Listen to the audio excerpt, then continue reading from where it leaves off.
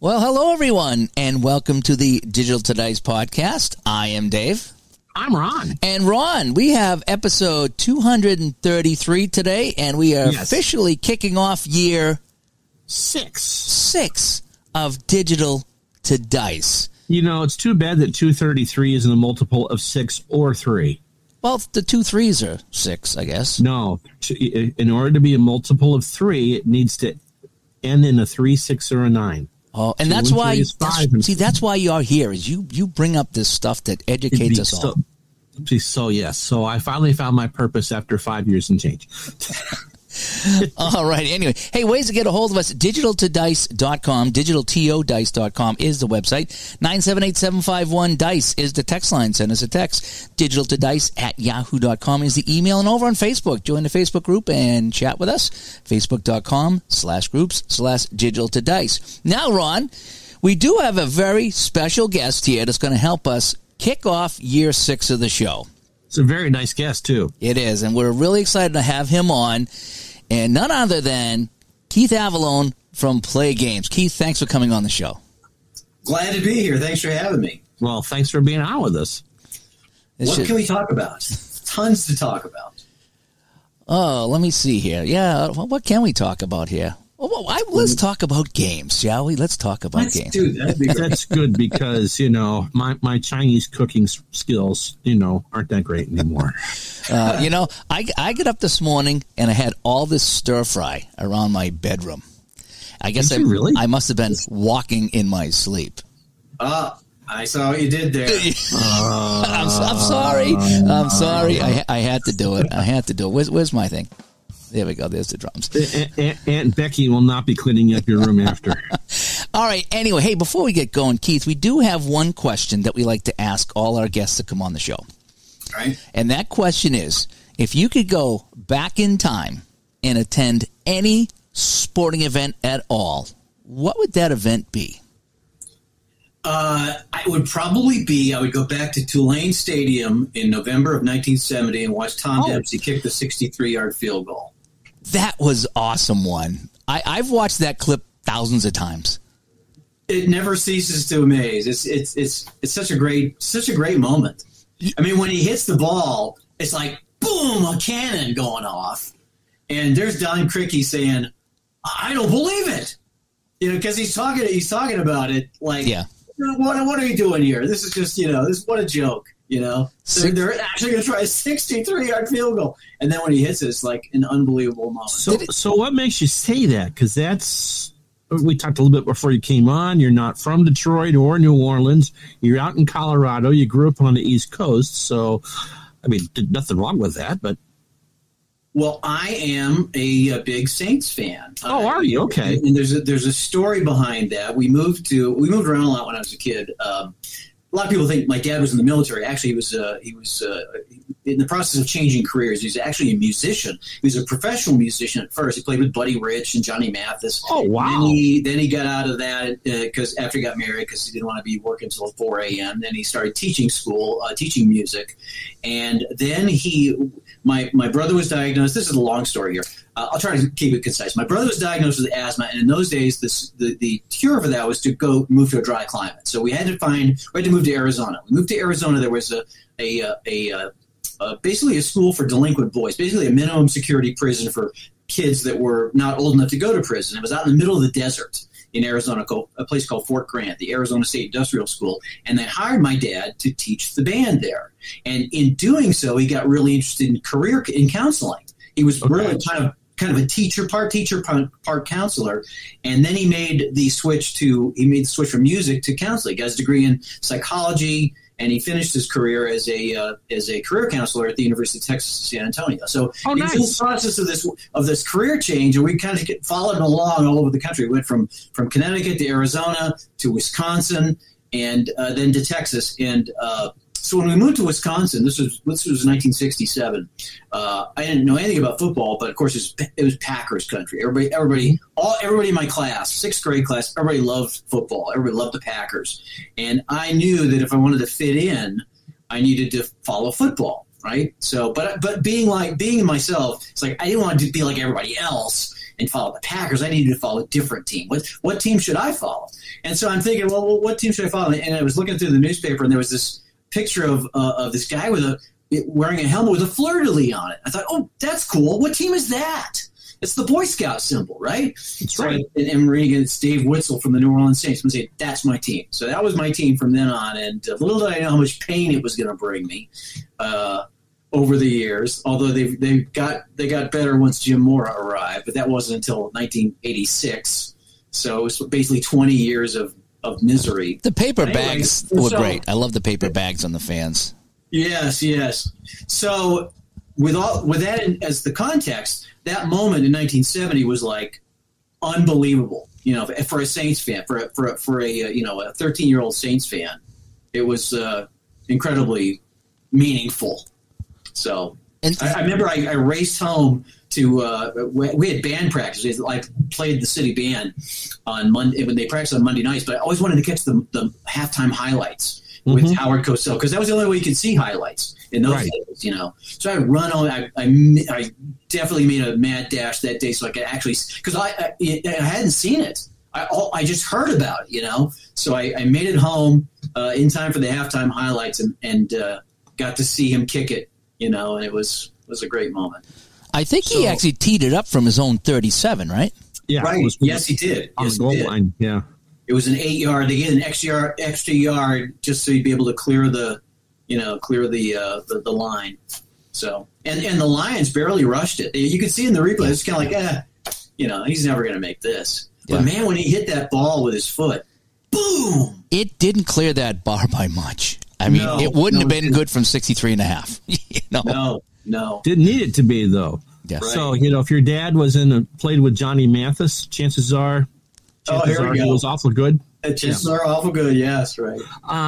When the Baltimore kicker hit the 65-yarder a couple years ago, that was also against the Lions. So both the record sets were against the Lions, and they were both at sea level because the Baltimore kick was in Detroit, was at Ford Field. Right. So it wasn't like when Elam hit the 63-yarder a few years ago in Denver. That was at altitude. Elam's kick wasn't a game winner. It was just, I think it was at halftime. So both of those kicks that were against Detroit, and they both were game-winning kicks. And both on relatively, low altitude kicks too. Yeah. Do you think we'll see a kick longer than 65? Oh yeah. I just finished rating the NFL season for second season. And, so I get an up-close look, deep dive into the stats every year when I prepare that release. And, it's getting to the point now where kickers they just don't miss from any distance, really. That's the thing that I really noticed this year was, in years past, it was kind of like a distribution, a bell curve. So as you got further out, the percentage would go down. So you're more likely to hit a 40-yarder, more likely to hit a 30-yarder than a 40-yarder, more likely to hit a 40-yarder than a 50-yarder. But really now, honestly, it's they basically have the same percentage from any distance, even extra points. It's like 95% from whether you're kicking an extra point or whether you're kicking it from 50-something yards. It's that's overstating it, but it's getting more and more true. It's more and more like that. And I do see a day where, I think there's a physical limit as to how far you can kick a football, but I don't think we've reached it. I bet someday somebody will kick a 70-yard field goal. Boy, that'd be a long one, yeah. Speaking about field goals and accuracy and things, we play a lot of games here in the community.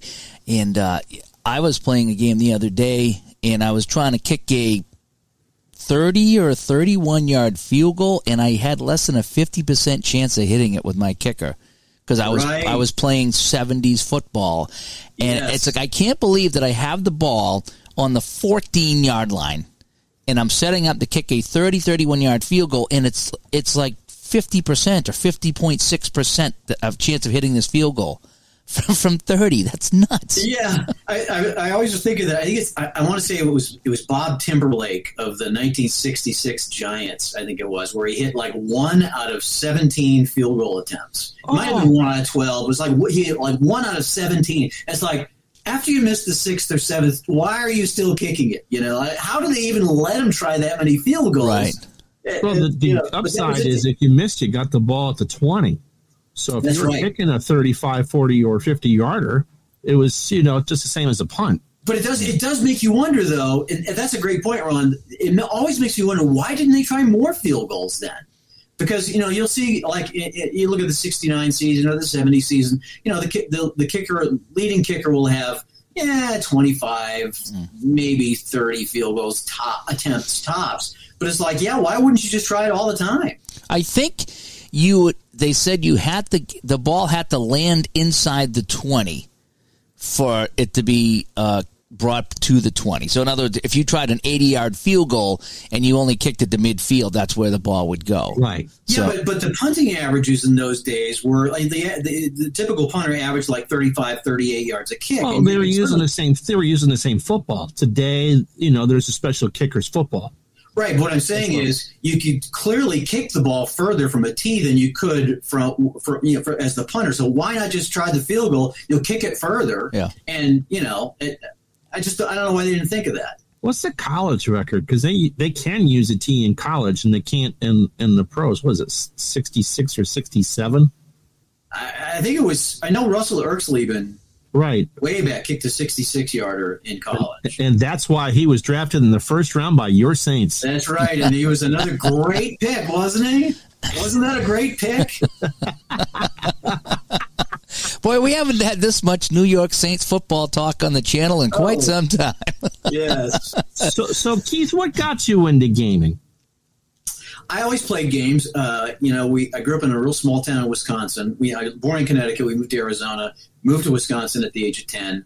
And, it was a small town, 6,000 people, and there wasn't a lot going on. And we didn't have a lot of money. We were pretty poor, so board games, were – we played a lot of cards. We played a lot of board games, and that's what got me into games. It was a way of entertainment, form of entertainment. We didn't. We only had like a couple of TV stations. They didn't even come in that well.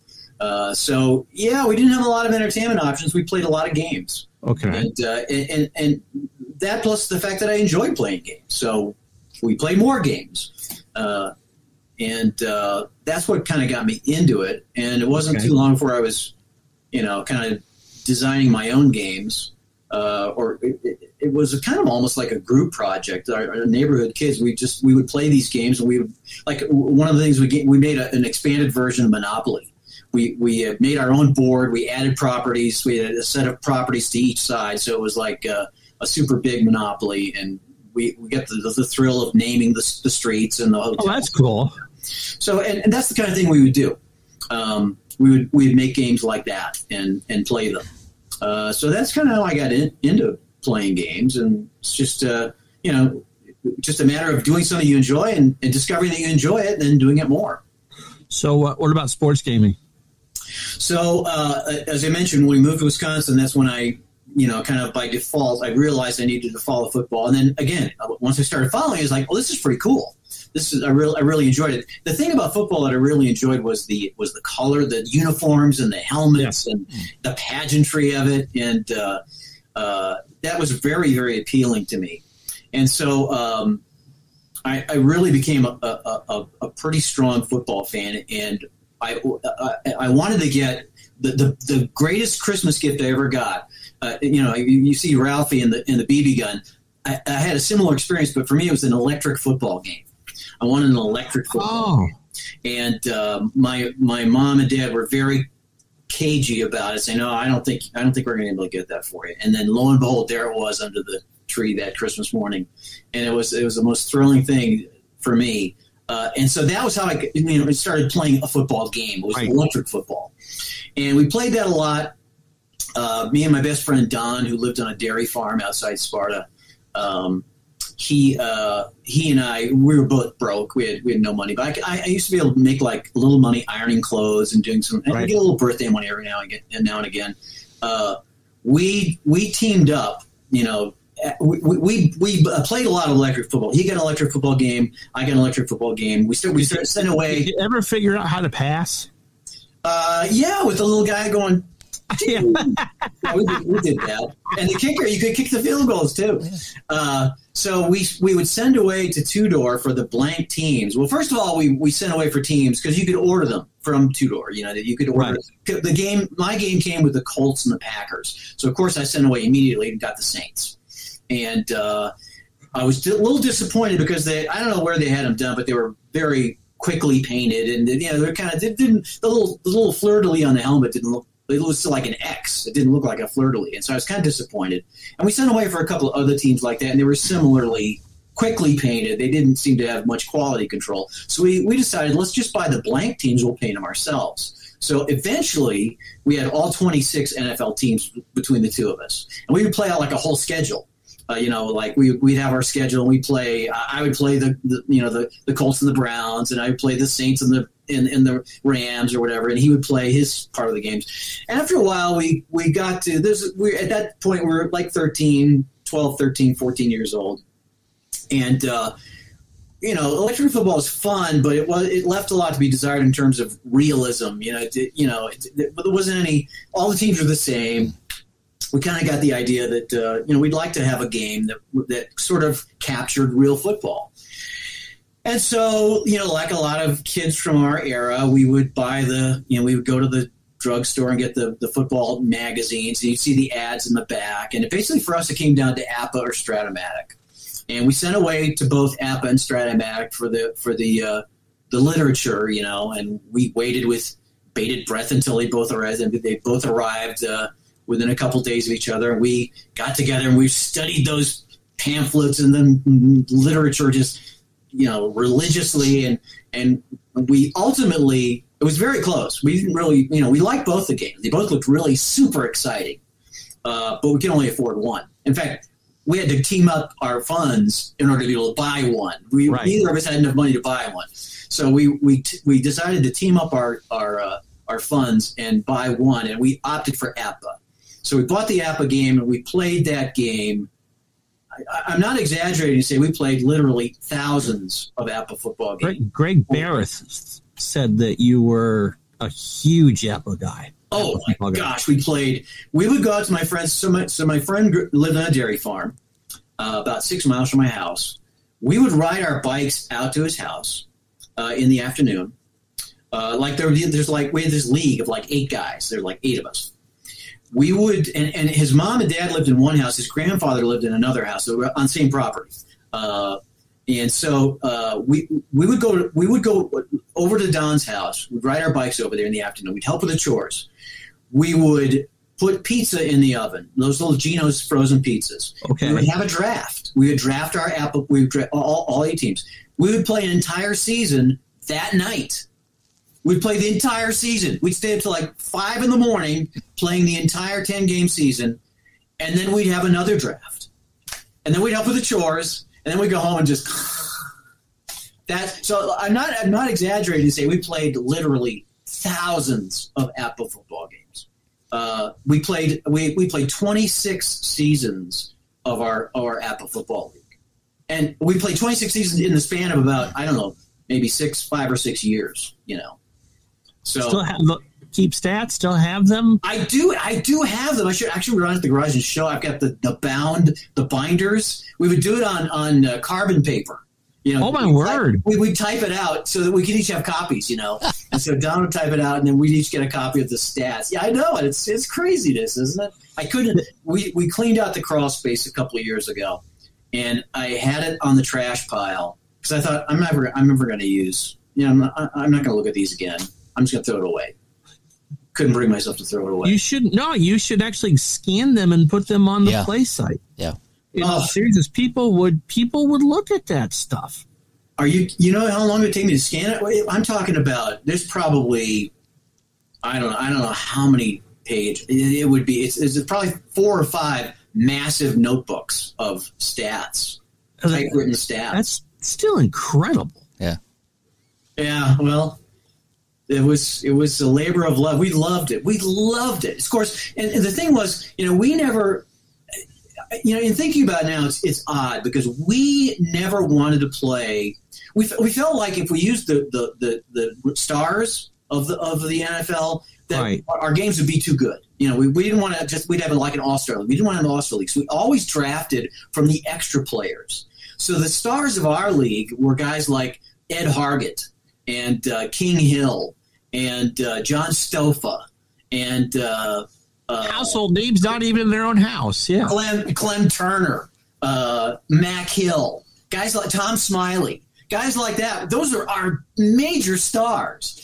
And so it must have been so thrilling when they would go through and play in Green Bay, and you'd see them on TV on Sundays or on Monday night if you got ABC to see those. You know, like, oh yeah, here, you know, I'm not here to see Roger Staubach and Tony Hill. I got Preston Pearson this week. You know, yeah, right. So so you talked a little bit about expanding games such as Monopoly and some of the war games, and you played, you know, somewhere short of 20,000 APA football games. What caused you, or what was your creative impetus to create your own games, sports games? Well, we played APA football, and there were things about it that we didn't like. Particularly, like one of the things that I didn't like about it was the fact that if you had Bobby Douglas who got sacked, you know, if you had the 1969 card of Bobby Douglas who got sacked like 80 times, but he's a pretty good runner, you could build a great offensive line, but he'd still get sacked 80 times because all the sack numbers were on his column, on the P column. So, you know, stuff like that. You know, we wanted tinkering. Of course, when we first started with APA, there was no medium pass. There was a short pass and a long pass. And we thought, we need to have a medium pass. We made our own medium pass. So after a while, I was like, well, you know, we made so many changes. Let's just make our own game, you know, or that's the way I felt about it. So I'm going to make my own game. So that's when I started messing around making my own football game. And that was sort of the impetus for it. So second season, your first game? Second season was my first game, although it had many different forms in the 70s. It really kind of the form that it's in right now really came along in the 80s, the early 80s. Mm-hmm. But it's essentially unchanged since then. But yeah, there was about a 5-year period between like 1978 and 1982 where the game was in several different kind of forms. Okay. And it sort of moved toward the second season model by the early to mid 80s. But that was my first attempt at a sports game. Okay. Now, did you in that time, you're talking like, you know, late 70s, early 80s, that's when the whole video game craze started. And that's the direction I went. And I kind of miss all these stories of people playing APA in the 70s and 80s and growing up, because I love playing all these games now on the tabletop now that I'm older. But I went the video game route, you know, the Atari, the Nintendo, the Sega, and all that stuff there. And it's only when I get into my 50s when I had a hard time with controllers and this and that I come over to cards and dice and tabletop sports. Is that something that just didn't appeal to you, or did you get into the video games at that time? You know, I've never really gotten into computer games or video games. I mean, those are two really kind of different genres. The computer games, which generally, you know, will generate the stats and keep the stats for you. And I've never really, that's just not grabbed me. Now, of course, I've got kids, and when they were younger, they were very much into video games. Sam particularly likes video games. So we did we had a GameCube, and we played a lot of Mario Party and all the different GameCube games. And I did get a copy of Tiger Woods Golf, and I got a copy of Madden, and I got a copy of the NHL, I think it's 2K3. So I did try them and play them, but I didn't, and I wouldn't say I didn't enjoy them, but it never really grabbed me. I didn't like the fact that, essentially, really, those are games first. They're first games. They're not really sims. You could take it. I wouldn't say it bothered me, but it wasn't lost on me that if you're playing Madden and you've got the worst team in the NFL, and I'm playing against the best team in the NFL, but that person doesn't know how to play Madden, I'm going to win. Mm-hmm. And that to me, was like, well, it made it less fun. So I never really, found the appeal. Yeah, I just picked up EA's PGA Tour on the Steam sale. Picked it up for $11, $85 game. And with the 3 clicks, it's great. It really is. Comes with 39 courses and all that. Yeah. And I just, in trying to qualify for the PGA Tour, I tore apart a course in Calgary and shot 41 under for 4. Nice. That first of all, that's fantastic. 59, 63, 59, 59. Yeah, but that's not even close to anywhere realistic. So to drive home your point is like, it's fun, but it's not realistic. Well, that points to really one of the key things I think about this whole hobby is that what is fun, and those games are designed to. I guarantee you, there are people who would have done what you did, Ron, and thought that was incredibly fun. Super fun, and they couldn't wait to play it again because it's just the way. That's just the way they're built. They're wired, and then there are people who are wired differently, where realism is important, and so that's different strokes for different folks. So sure, all that to say, video games are cool, but it's not the kind of thing that I really want to spend a lot of my time doing. Yeah, that's the route that I went, and I missed out on all the fun. That I have. You're catching up later. Yeah, I am. My thing was I remember getting a copy of Madden, I don't know, 6, 7, 8 years ago, and they had a little tutorial to help you play the game. And I was like, okay, spin and get into the end zone. And I couldn't do it. I couldn't get the guy to spin and score a touchdown. I failed the whole tutorial. And then I got NBA 2K, and I'm a casual basketball guy, but I like to shoot and pass and play some basketball. And there was 13 different ways to take a shot. Push here, hit that, click that, and he'll do a fadeaway. Now, if you go this way and this way and this way and this way, he'll do it. And I'm looking down at my hands, and they're taking the ball away from me. And I go, this is not meant for me anymore. And I did a video game. Dexterity game, yeah. Yeah, I did a video game podcast for about 10 years, and my co-host, who's my age, and she laughed at me. She goes, Dave, you're not the target demographic anymore. You're in your 50s. And I says, you're exactly right. And they just kept making the games more complex and more complex and more complex. I'm like, why? And they're like, because that's what the young kids want. They want that complexity. Yeah. And now that it's instead of just a couple of buttons for Madden in the past, you're snapping it, you're looking, you're directing, you're passing, you're telling the guy what to do. There's like 9 buttons you got to press to complete a pass sometimes. I can't do that, So when I started playing these games here, whether it was, Sims on the computer like Action PC and Strat PC Football, I could just kick back.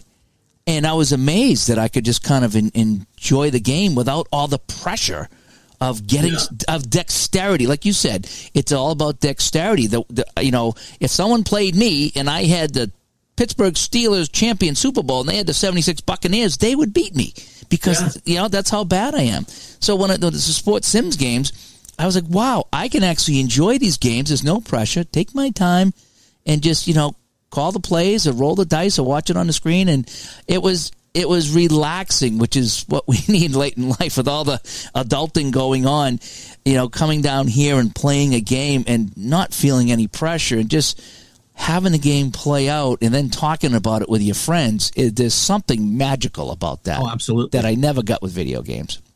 That command is couldn't agree more. Right now. Well, someone said a magic word.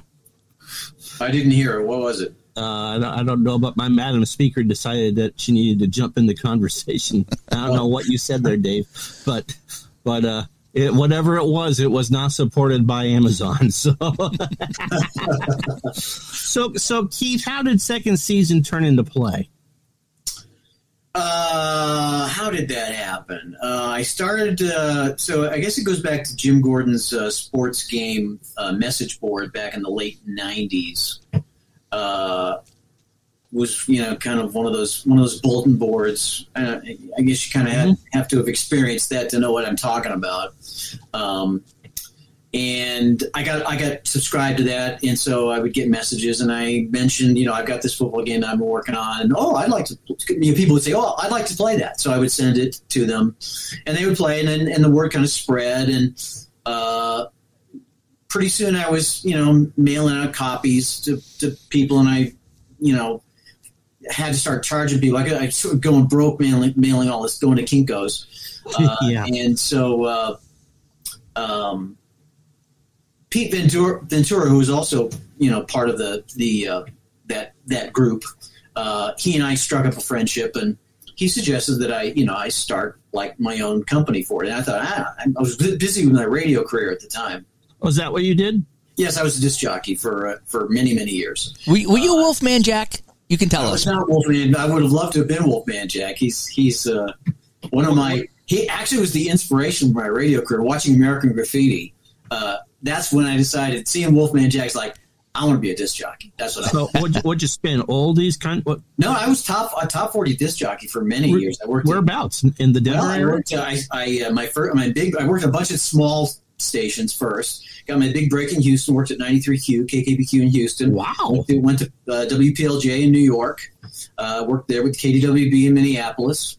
And then I went back to, I did Christian radio in Long Island for a year. Then I did country in Washington, D.C. at WMCQ.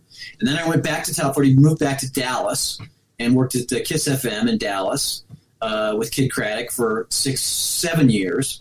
And then I switched over to The Wolf in Dallas, 99.5 The Wolf. And then I came to Denver.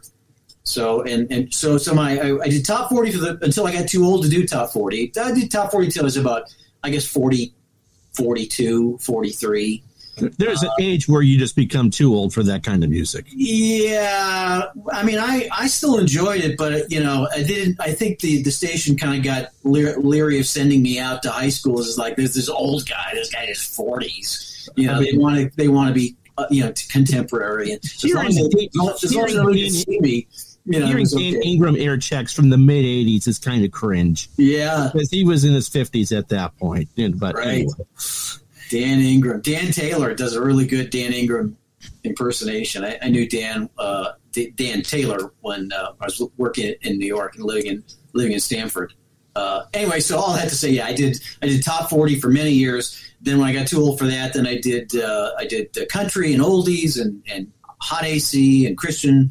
And then I did, what else did I do? I did pretty much done everything, And then the radio gravy train. The life of a disc jockey is moving from one city to another. Right. Like John, Dr. Johnny Fever on WKRP. Town to town, up and down the dial. That's reality for a disc jockey. So we got to Denver, and when it came time to move, we said, you know what? We're staying here. We're not moving. So that's when I started or restarted Plaay Games. But anyway, back to the original Did any question. of those skills or experience that you had with the disc jockey, did any of those come into play with the gaming thing that you're doing now?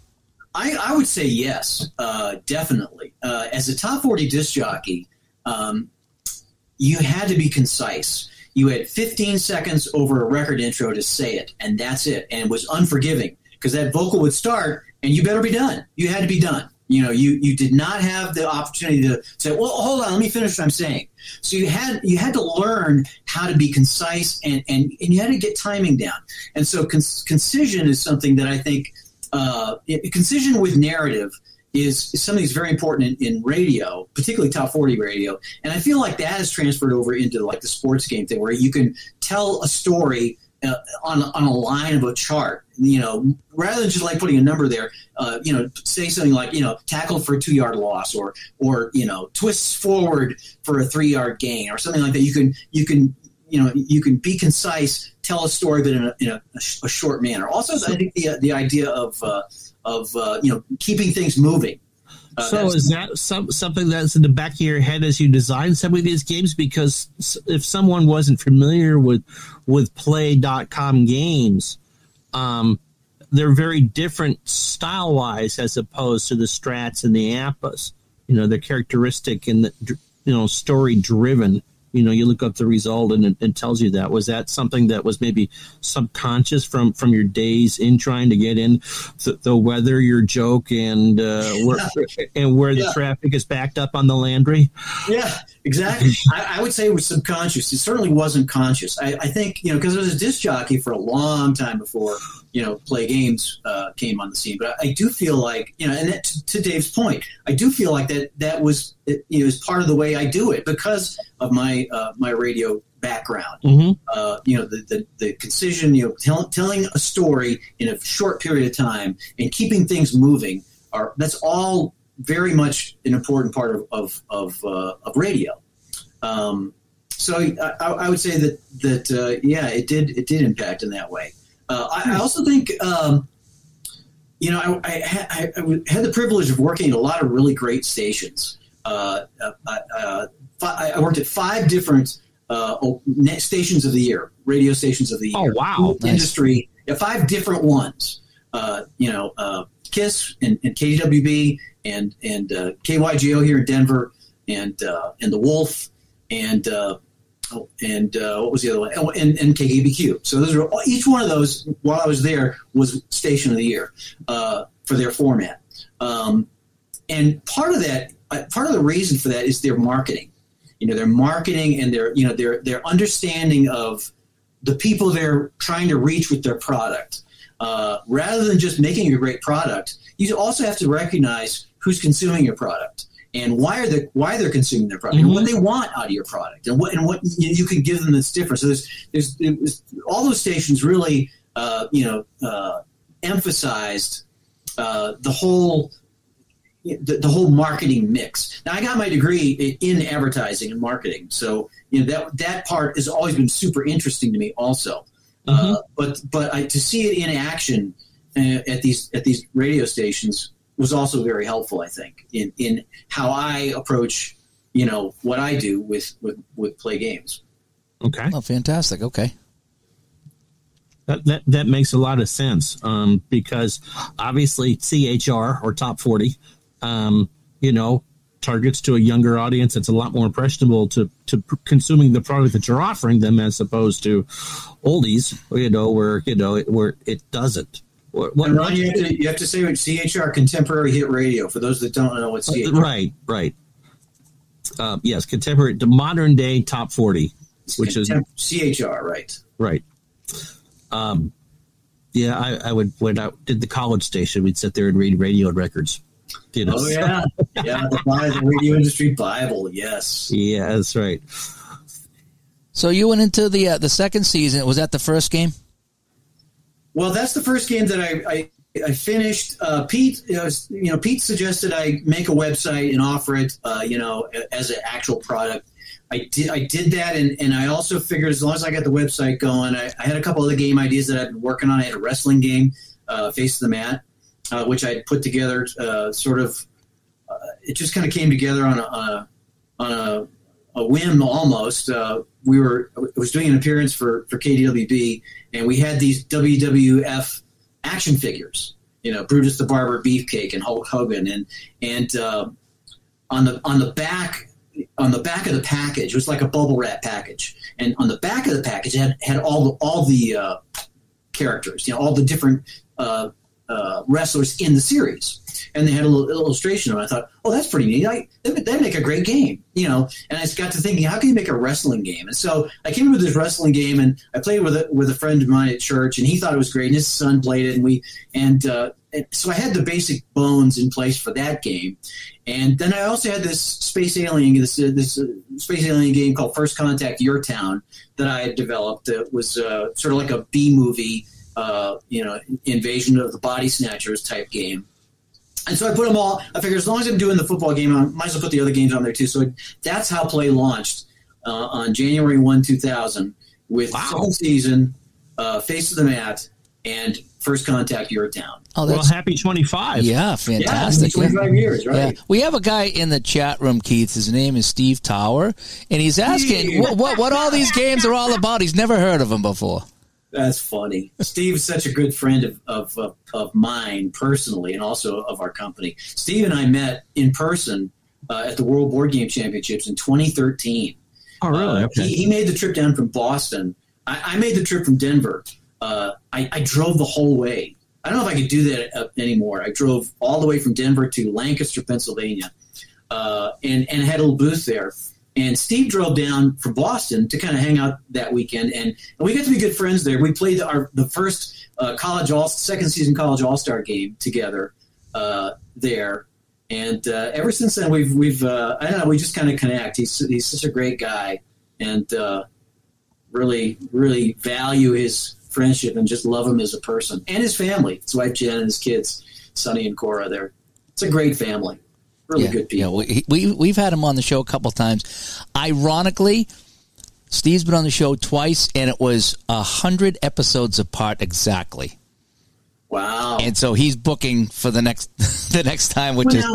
How about 3 years, but he'll be on 291. Yeah, Dave, you and Steve are pretty close, aren't you? In terms of distance, in vicinity, yeah, I think so. Yeah, I think we're in driving. You've distance. never gotten together in person? No, and that's something. There's no excuse for that. And this is something we were talking about off the air before we started the show tonight. Was people have been talking? Well, I don't say bugging me, but they've been dropping little bugs in my ear about I need to start something here on the East Coast where we can just have a gathering of cards and dice or sports sim people, and that's something that we're taking very seriously. We might be doing something, so I might have to talk to Steve about that, and what he thinks. Is I haven't been to any of the conventions yet, so I mean that's something that I'm seriously considering doing. Is trying to. I don't know if it would be a digital to dice one, or if it just be a board game convention or whatever it is. But yeah, it's something we want to do. There's something about playing, to enjoying the hobby in person. I mean, this is great to be able to talk to you via, digital means. And of course, you got plenty of social media where people can post their results and, and post comments. But it just doesn't, it's just not the same as being in the same room, face to face with somebody playing a game with them. And being amongst a group of other people. Yeah. Who are doing the same thing. There's a dynamic at play there that is very difficult to put into words, but it's very real. And once you've experienced it, you won't forget it. Yeah, it's something I definitely want to do. Speaking of conventions, Keith, don't you have an announcement?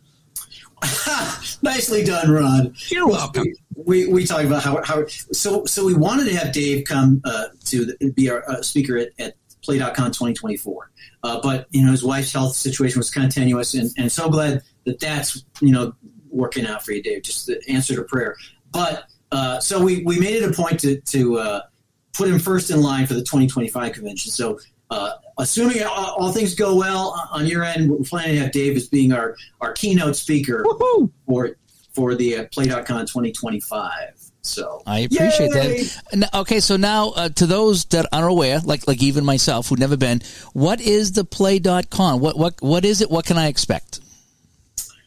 It is. We put it on our shirt here. I think it says. I don't know if you see it on my shirt. It says the best weekend in sports, tabletop sports gaming, and it really is. We get together.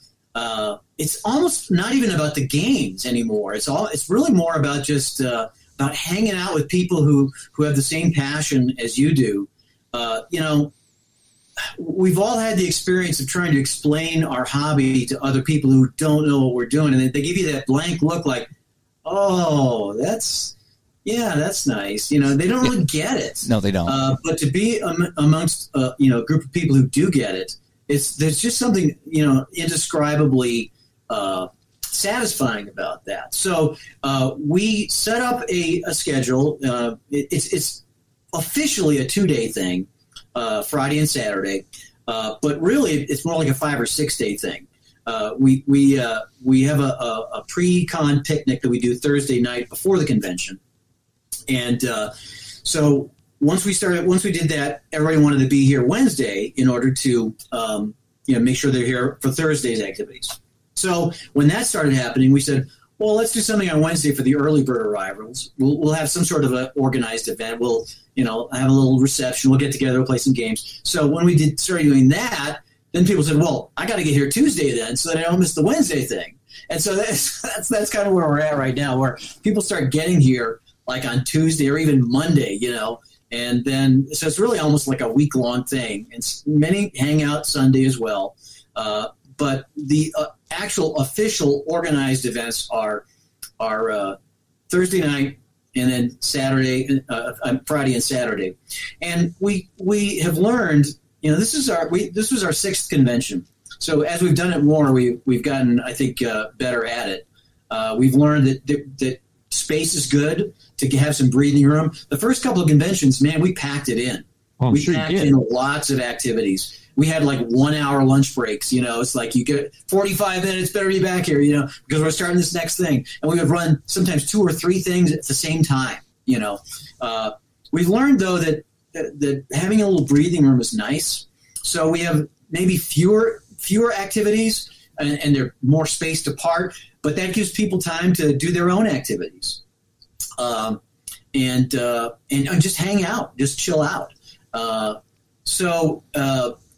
We also, the activities are fun. We do an annual golf tournament where it's like the highlight of the convention, where we play the golf game. We have a course. We have a different course every year. Usually it's a custom course, and we let everybody make their own card. We've guidelines as to what you can what qualities you can choose, how many you can choose, and then we play. It's a 2-round tournament where we play first round, then we reorganize with the leaders going last, and then it's always dramatic. So we have that. We have the time machine tournament for baseball with baseball game, and then we usually do a couple of other things too that vary from year to year. So just to kind of keep it different. Usually we have some new release or some new thing that we're doing that we try to make it so that if you come to the convention, you're going to experience something that nobody else gets to experience. Mm-hmm. So we always try to have something that people get to experience for the first time at the convention. So that makes it special.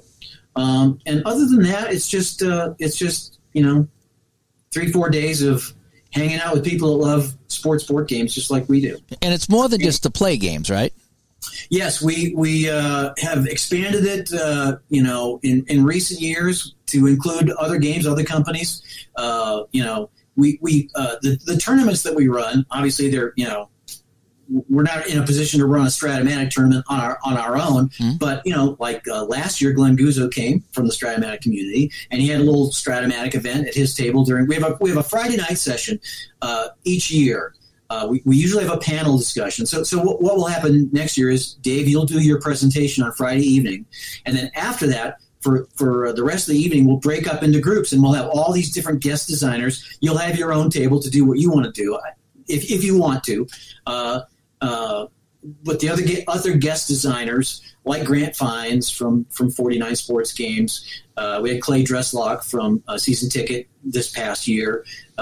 We had Jeff Giordano from the Apple community 2 years ago or last year.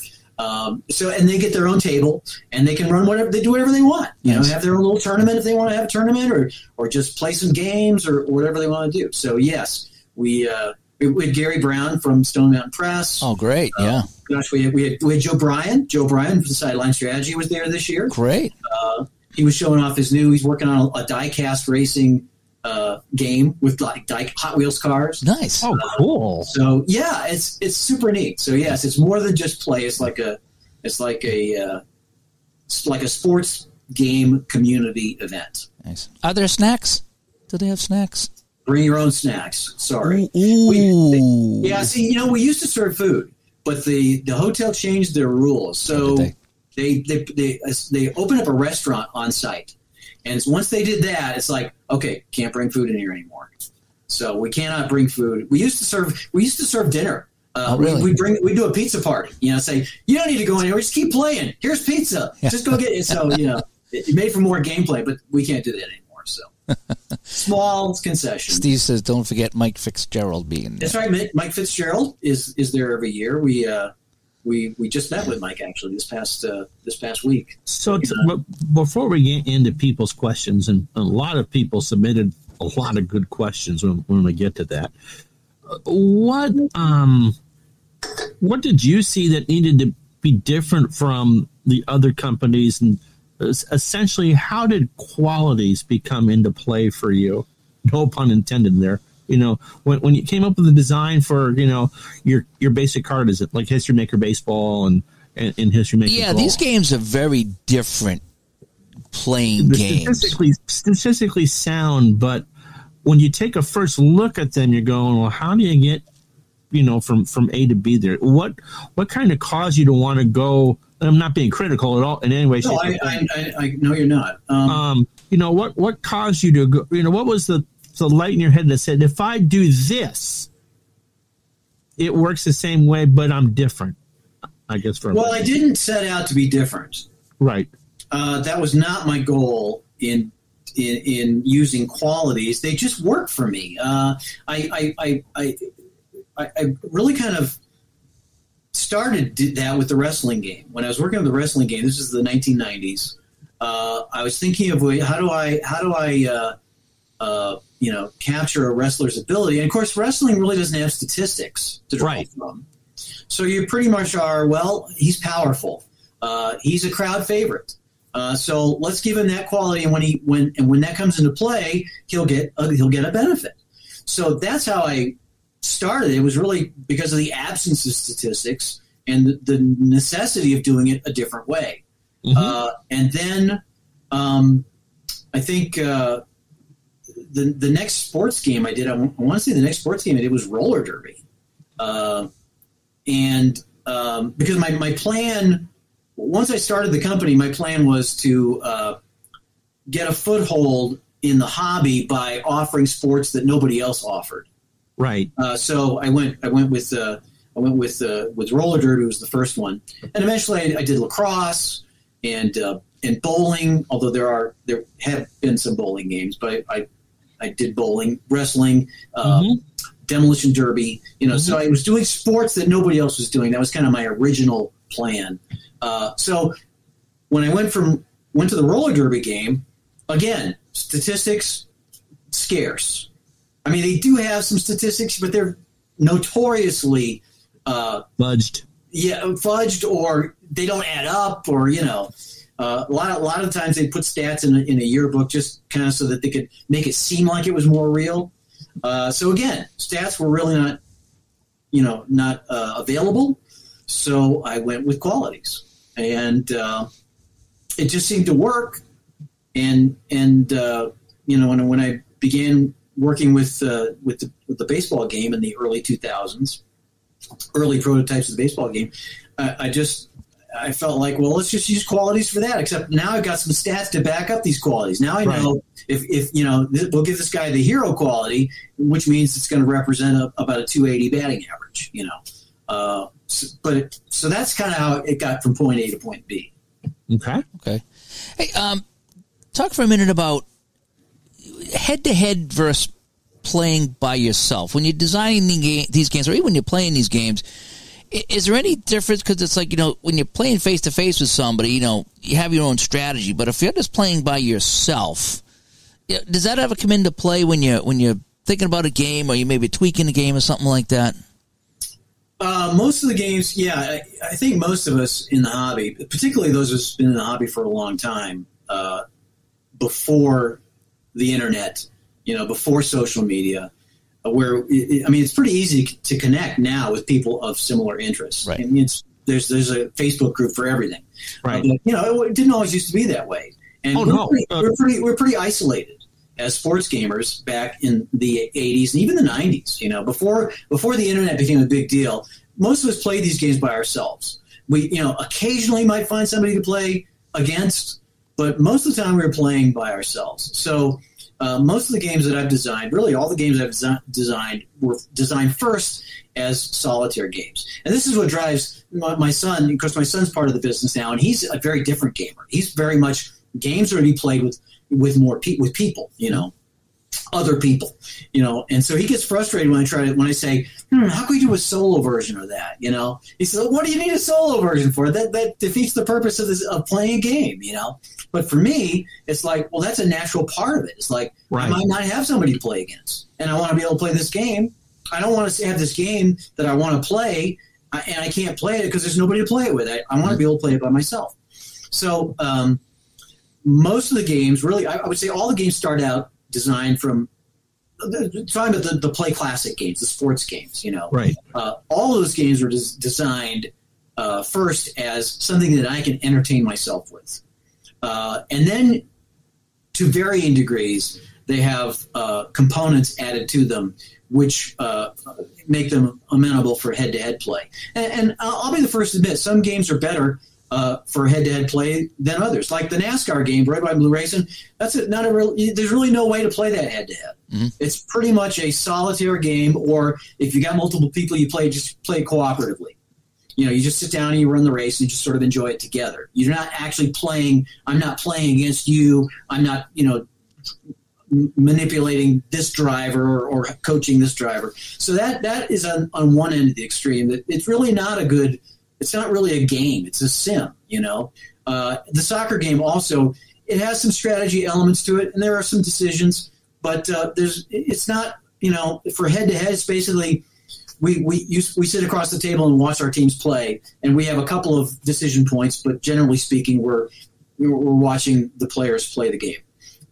Football game, on the other hand, is very interactive because you make your play call, you make your defense selection. There's lots of crunchy decisions to make, strategic decisions. Do I want to go for it? You know, do I want to go for two? I mean, that makes for a great head-to-head experience. The baseball game is similarly great when you play head-to-head because you've got lots of decisions to make, and I think even more so because of the strategy cards. They give you manager strategies that typically aren't represented. They're psychological strategies like walking to the mound or coaching up a batter or dugout chatter, motivational stuff that has an intangible effect, but a real effect on player performances. So you get to implement those. So it makes for a really good head-to-head experience. So all the sports games are designed first as solo games with varying aspects of head-to-head, compatibility after the fact. Okay. What was the idea with bringing in umpires as part of the baseball game? I don't think I've ever seen officials become part of the story. Because I don't remember exactly, but I felt like, they're an important part of the game. They impact the game. Everybody knows Don Denkinger's blown call. They have their legendary moments, just like the athletes do. So I felt like it was appropriate that they be represented in the game and that they have an impact on the game, not overshadow the game, but a couple times a game they're going to have some input, and it could be crucial. I remember, one of the highlights of my career, we did the World Series pre-play where we did the in-season set. We played at the World Series before it happened. This was 2017. It was in Seattle, and the game was won. It was a Game 7 that was won when the guy went for home and was ruled safe, but was actually out. The umpire missed the call. And we did the video review, but the video review was like a very low percentage roll that it was upheld, but it was upheld. So it was like a super close call, and upon we all knew that it was actually out, but it won the game, and that was just such a memorable moment. So they do have their moments, and I'm really glad that the game includes that. Yeah, we had J. Thomas Hetrick on, who wrote a book about the 1899 Cleveland Spiders. Oh, boy. And he was going off, and we just let him go. He told story after story about 1899 baseball. And there was one play, because back in the day, they would only have two umpires. And if one was too hungover, they had one umpire, okay? Right. And he told a story about the Spiders were playing a game, and the other team hit the ball down the line. It was a fair ball, and it went into foul territory, and there were people who used to sit on the grass, and watch the game. Right. And this big fat guy sat on the ball and would not get up, and the Spider outfield is trying to push him off to get the ball, and the guy went around and got the home run before the guy got off the ball. But that was a story that he told there. But and then the umpire, there's nothing the umpire could do about it. He's just like, it's just the fan's sitting on the ball. What do you want me to do? Right. So right. So different things like that come into play. I think, just if I can interject for a second, baseball, when you really step back and think about it, baseball is so much more. I mean, baseball, numbers and statistics are important for baseball. They're crucial for baseball. But you take a step back, there's so much more to baseball history and tradition than just the numbers. And, I think it's neat when a game can capture, more than just the numbers. And I think it's entirely appropriate. You a baseball fan growing up? I did follow the Brewers. We lived in Wisconsin. They moved. I remember when they moved from Seattle to Milwaukee. It was a very exciting day. It's like, wow, we're going to have our own team. So I listened to many, many hours of Merle Harmon and Bob Uecker in the broadcast booth. So yes, I was a baseball fan, definitely. Nice. Where are you here right now at Plaay Games with it being fun and it being work? Where is that line today for you? I'm not sure exactly how to answer that question. I would say it is fun. I would say it is more and more more and more work. It's become there's become more work to do. But if it ever gets to be more work than fun, then I'll have to figure out something else different to do with it, because it really should be. I'm a big believer in, enjoying what you do. Mm-hmm. What was it? I think it's the ancient Chinese saying that if you find something you love to do, you'll never work a day in your life.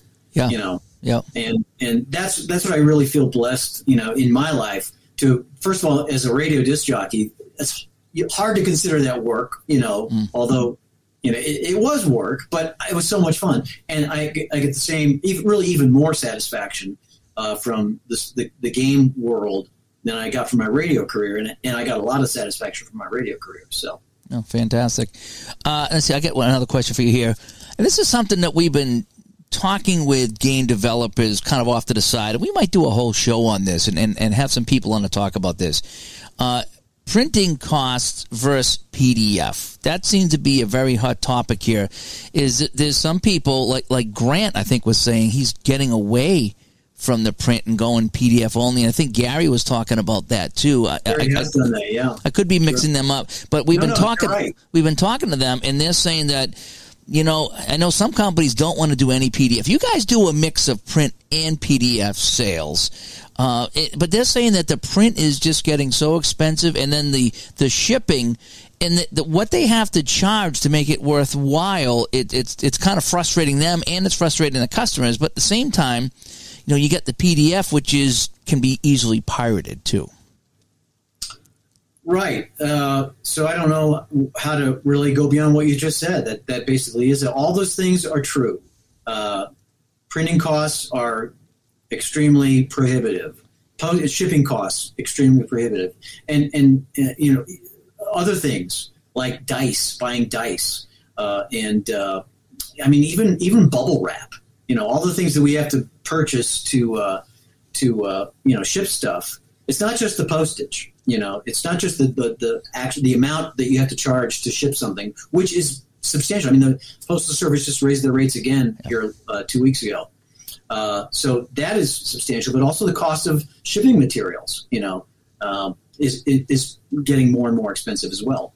So yeah, it's tough, and PDFs are a solution, but that kind of puts the printing on the end user, and then they have to bear those costs, and then they've got to go to Kinko's or whatever and have it printed, and absorb those expenses themselves. And also, I will say, you want to put out an attractive product. You want to put out an attractive card with lots of color and lots of graphic value, and you want to have some intrinsic value in the product you're selling. But the catch-22 to that is, if you're doing it as a PDF, then somebody buys the PDF, they've got to print it, and they're either draining their toner cartridge, and it gets to the point where they don't want to print it because they know that they're going to have to go and buy another toner cartridge. So then it's frustrating for them. So yeah, it's a frustrating situation. We have a printing operation set up in our basement here, so we print our own stuff. It is a high-end finisher called a Duplo, which does our perforation, because perforation is extremely expensive as well, to have it perforated and then shipped and then printed on. So we do it all in-house now, and have for this is our third year doing it ourselves. Wow. Where if I could pick up my computer, I'd show you our machines. So we're able to do it basically at wholesale rather than retail. Whereas, for many years we paid retail price for print stuff, and then we had to sell it for retail plus, in order to make any kind of make it worth doing. So, we are able to print and finish stuff because we have our own operation in our basement. In fact, we've been printing Grant stuff for him. Okay. He's been purchasing it from us. But it's hard. It's hard to make a go of it when you're having to pay at retail versus wholesale. That must come into play when you're either designing new games or designing seasons or designing cards or express versions of the game. Is how much ink are you using on the cards or the charts or whatever. I know Ron and I, we do a lot of game testing, and people will send us stuff we'll take a look at. And there's been a few times where people have sent us games to check out, and I would get back to them and says, quite honestly, I would go through all the ink I have in my house just to print out your charts. They look great. They look fantastic. They're unbelievable, Yeah. but my red cartridge is going to be gone by the time I print out this full page of red with white text. So it says you might want to either have a black and white version or tone down the color. And we were honest about that. It's like, and so it's like, we need to, that needs to be, like I say, when you're designing stuff, you got to keep in mind, boy, this looks great on the computer. How do I get this? It's got to be printed, and someone's got to use that ink, whether it's you or Staples or whoever, and that just raises the cost too. So I imagine that, it's got to be some kind of a friendly design now, a printer-friendly design when you're doing some of these things. If you're doing PDF, if you're offering it as a PDF product, yes. If you're going to offer a PDF product, you've got to have something that's printable. And so like we will do like a black and white version and a color version for some of our sets, like the Baseball America set. We have a deluxe color version that has team names and stuff like that, and we also have a black and white version. So if you want to, and when you buy the PDF, you get both. So if you want the color and want to drain your toner cartridge, go for it. You want to save some ink and just do the black and white, which is minimal. You can do that. So yeah, you do have to keep that in mind with PDF products. When we're making it ourselves though and printing it ourselves, then we want it to be as nice as we can. Mm-hmm. Because that's what you would want. Mm-hmm. You would want it to be as nice as possible. Yep. Now let me see. You do the sports games. I have a bunch of them. I don't have all of them, but I have a lot of them. And then you do some non-sports games, right? So didn't you split up about a year or two ago that you have like a Play Classic now? And talk about that. So this actually goes back at least 5 years. We recognized that our sense was that, our mission statement has always been, since day one, January 1, 2000, our mission statement has always been, preserving and advancing the grand pastime of tabletop sports. So, I think we've done, it's one thing to preserve, that's great, but how do you advance it? And one of the things is to go into new forms of sports games, and also parenthetically to that, to have different kinds of non-sports games, adopting some of the things that we've done in sports games, some of the mechanics that we've used successfully in sports games, apply them in a non-sports context in order to grow the audience. And the idea would be somebody who's maybe an Amelia Earhart fan, who's a history fan. They might get Aviatrix, play the game, enjoy the game, go back and say, oh, look, there's a golf game. I think I'll try that. So it grows the audience, grows the audience in that way, in a different way than just trying to go for sports people. I think that the sports board game audience is limited. It's a niche audience. It's kind of a niche within a niche, right? And so, in order for it to be sustainable, we need to bring more people to the party.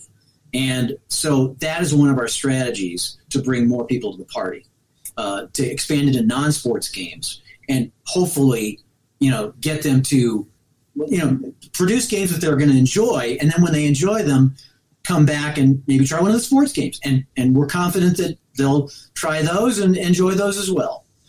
So that's the strategy between, the Play Now and the Play Classic titles.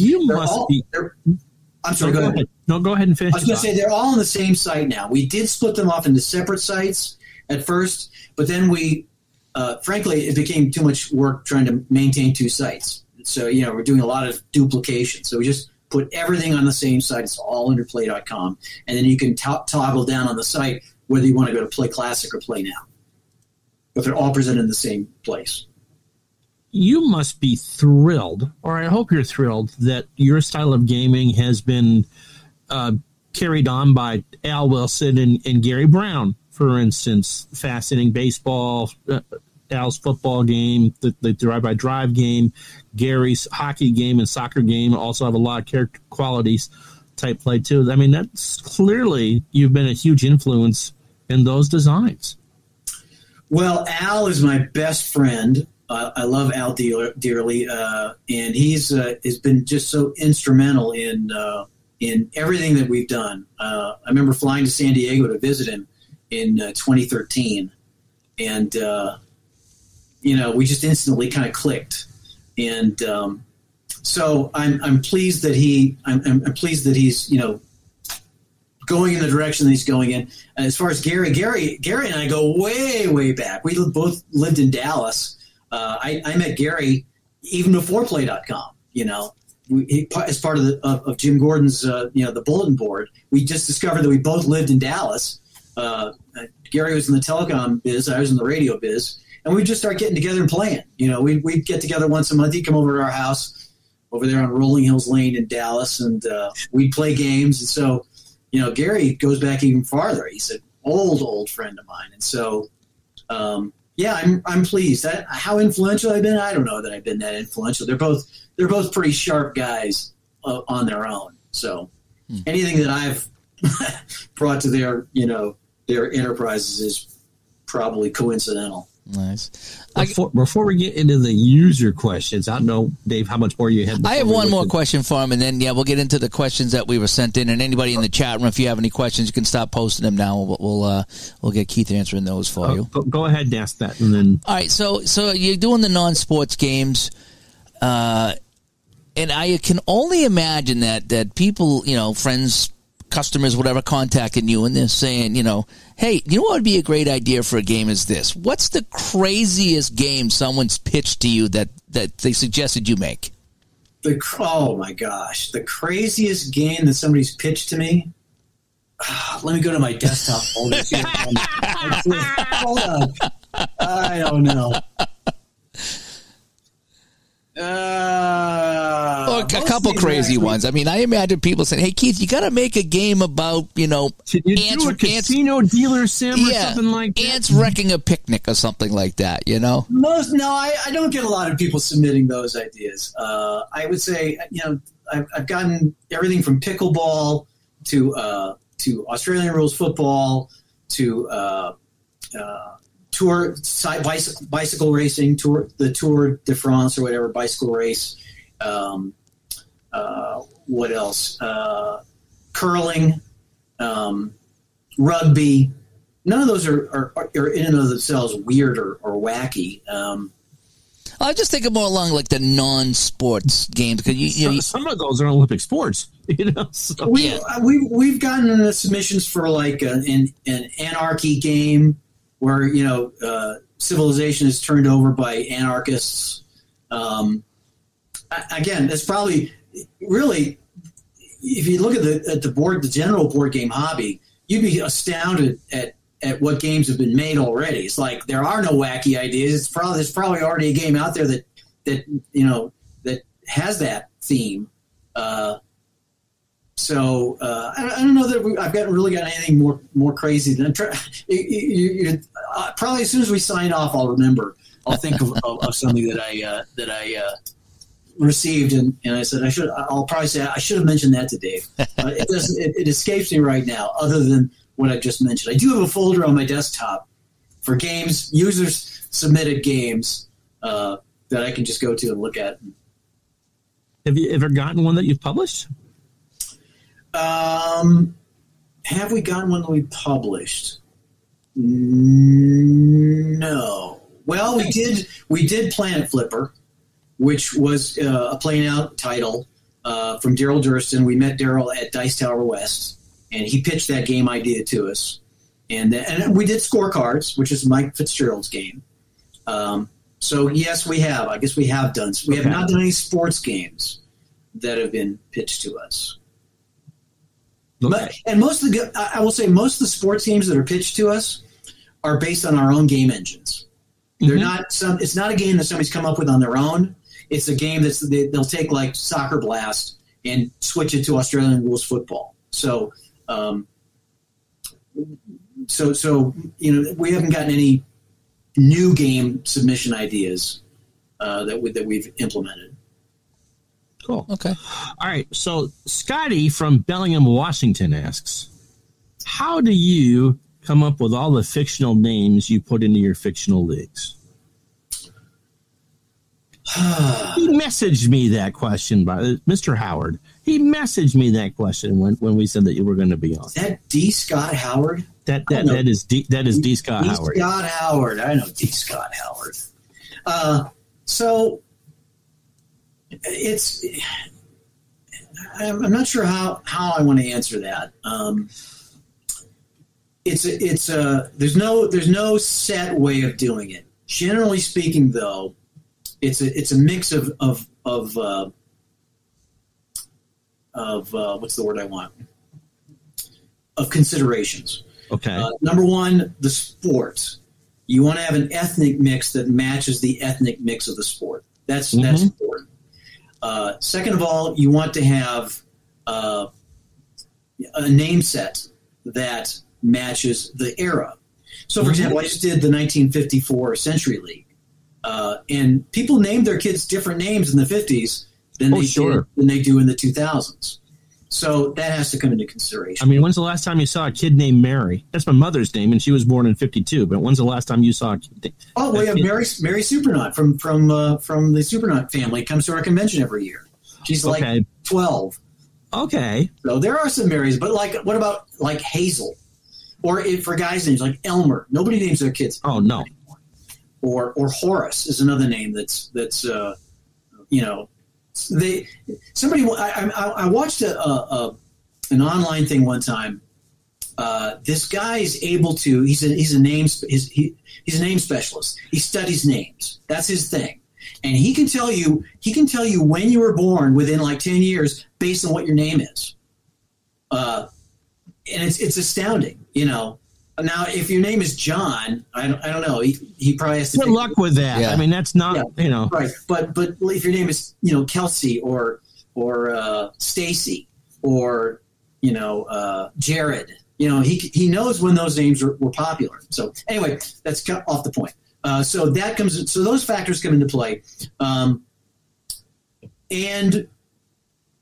you want to have a mix of names that is reflective of the actual distribution names. So there are certain names like Williams and Johnson and Smith that are common. You're going to find those names in every sport. Then there are other names that are they're just like, whoa, I've never seen anybody with that last name before. So you want to have the proper mix of names based on familiarity, general use in the population, but also have names that are unique and memorable. So all those factors come into play. Software driven? It's ones that you come up with by yourself, or? I generally do it by myself. Yeah. Do you ever drop in any Easter egg names? I do. Yes, I do. Never. You won't get me to admit them, though. You'll have to find them on your own. Nice. Let's see. Okay, I got one over here from David C. Will there be any more Cold Snap seasons produced, new or past? Dave Gambrell continues to make the CFL seasons, the current CFL season. We posted the 23 season back in May, or was it? I think it was early June. And David is very, dedicated to keeping that going. As for past seasons, I'm forgetting his name. He's in Wisconsin. Joe, I forget his last name. I'll remember it as soon as we sign off. He's done a lot of the vintage seasons for the 80s and 70s and 90s. So the market for Canadian football, unfortunately, is just not that strong. I've had a number of discussions with people offline about that. And remember, I was talking about how when I started Plaay Games after the radio thing, ended, and we decided to stay here in Denver, looking for sports that nobody was doing, Canadian football was one of them. So that's where Cold Snap was part of that strategy. Joe Pritchard, I'm seeing. Joe Pritchard, that's right. Joe Pritchard, yes. Big Blue Bombers fan. I'm Joe, if you're watching, I'm sorry I forgot your last name. But yes, Joe Pritchard has made several vintage CFL seasons. But there's just not the demand for it. Coupled with the fact that there's enough freebies to keep people satisfied, it's hard to justify spending the time to create new vintage CFL seasons. I'm not sure what the future of Cold Snap is. I think not to get into get off the course on the discussion. I wish the CFL did a better job of marketing themselves. It's a fantastic game. It should be way more popular here in the United States than it is. I don't know why it's not. I think that, just getting on my soapbox, I think when the CFL expanded into the U.S. in the 90s, that was the right thing to do. It was amazing the people 30 years later who still talk about Baltimore. I went to watch the San Antonio Texans play. I saw Baltimore play in San Antonio at the Alamo Dome. It was so funny. We stood up and sang the. How was that field big enough for those end zones? It was, yeah. 25-yard end zones in the CFL. The Alamo Dome was actually built, I believe, with the idea that they might get a CFL team. So it is big enough for that, yes. But the weirdest thing was standing for the Canadian national anthem in San Antonio, Texas, with two American teams playing. But that was part of the CFL. Do you think it's because of the 3 downs versus the 4 downs? That makes it more exciting, or what? That might. Well, I mean, because you really can't have a running game. You got one play, and then it's basically third down. You can have a running game because the field is so much wider. There's so much more space to run. It's 12 on 12. It's an outside running game, though. And you also have that yard in between the two lines that you don't have in the NFL, which makes it easier to create a hole and get through. So I do feel like you also have multiple men in motion too. So yes, you can. So it's a fantastic game. I think that to finish my point, I feel like expanding into the U.S. was the right thing to do, but it would have made it. I think it might have killed the Canadian identity, which the owners did not want to do, and there were also problems with the they've got rules in place. For how many the Canadian teams have to have a certain number of Canadian players, or actually there's a limit as to how many American players they can have. But the American teams didn't have that same restriction, so it was a kind of a competitive imbalance. So there were problems that needed to be addressed. But ultimately, I think the league could have been successful because it's a fantastic game, and now it doesn't feel like it feels like the CFL is shrinking on the national, the sports scene. Do you think you need? Like, I don't know. I've seen the Canadian football on TV. Like I say, the ESPN once in a while will have it. I don't know all about it or all the rules as much as I do. Obviously American football. Do you think you have to have a good grasp of that game to play any kind of Canadian football game, whether it's Cold Snap or anything else like that? No, it's not really. I think the rules are it is football. It's easily recognizable as football. The main differences are it's a bigger field, and you've got only 3 downs instead of 4, and that's what makes the game great. Is that it's only 3 downs.